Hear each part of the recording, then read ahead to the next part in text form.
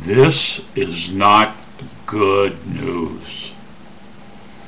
You could see it coming, but you kind of thought, nah, no way. But it's here. San Onofre State Beach is bankrupt. That's right, bankrupt. They went belly up, and they're floating around there with their big belly up in the air. So, you know what that means? Here comes the increase. Here comes the increase for the dues. Here comes the increase for the admission fee.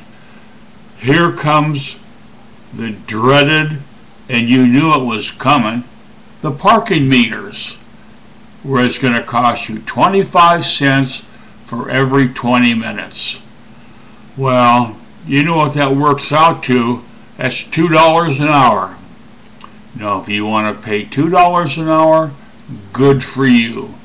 Get down on that beach right now and start forking up the money. Cough it up.